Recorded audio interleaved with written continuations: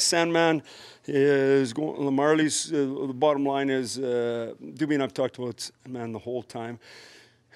Constant dialogue, just monitoring his progress.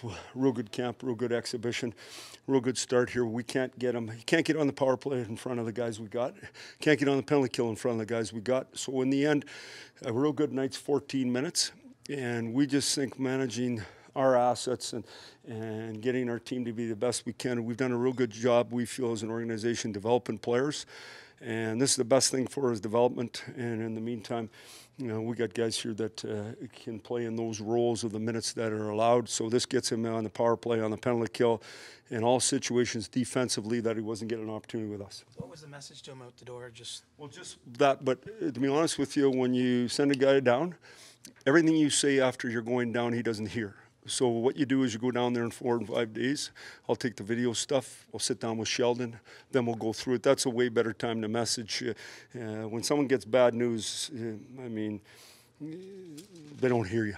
So we'll revisit that in a little bit. Yet I don't even know, to be honest with you, if he thinks it's that bad news. He knows how many minutes he was playing. And when you're sitting there and you know you're not getting to go out there and you'd like to be going out there, it's not as much fun. Now, when you're 27 and that's your job in the National League, it's a lot of fun. When you're 18 or whatever he is, it's not a lot of fun. Is there some value to playing 12 to 15 minutes in the NHL as opposed to a lot in the AHL? Yeah, I think so. But if we felt we could get him those minutes on the power play and on the penalty kill, so we can't replicate it.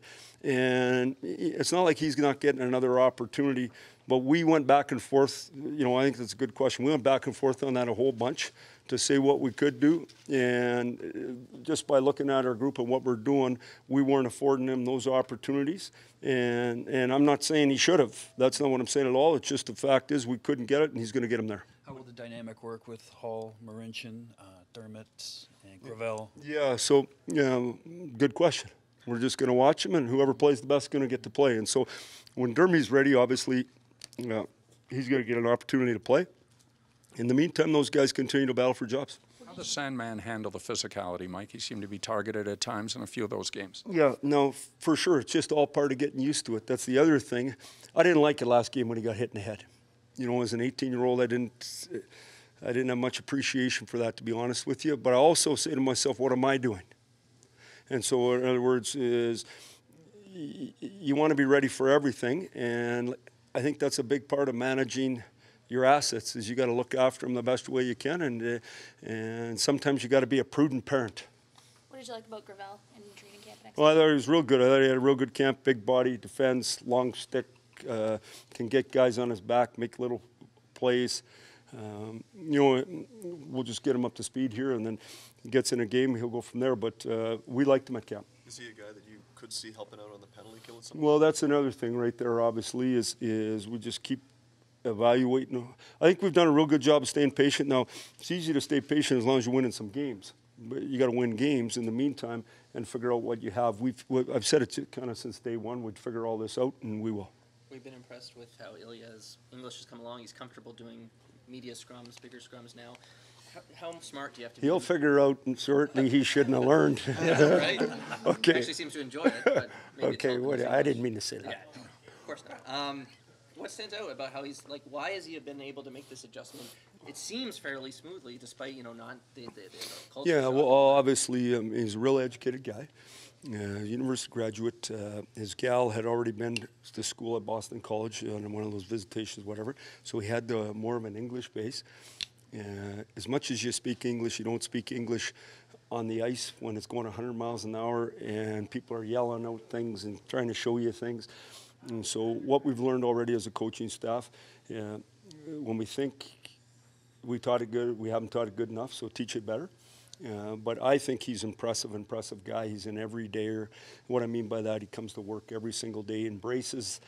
Some guys, the monotony kills them. Other guys, they embrace it, and that's why they get better each and every day. And he's a detailed guy, and to me, he hasn't even scratched the surface. I think there's a lot more there. I think his speed, puck sense, and obviously his hands maybe overcompensate for what he's missing out language-wise initially. Yes, for sure. Now, I don't think his hands offensively have shown at all like they're going to. He's got a great stick. He's smart. He picks things up fast. But I think he's more comfortable right now without the puck defensively than he is penalty kill and that.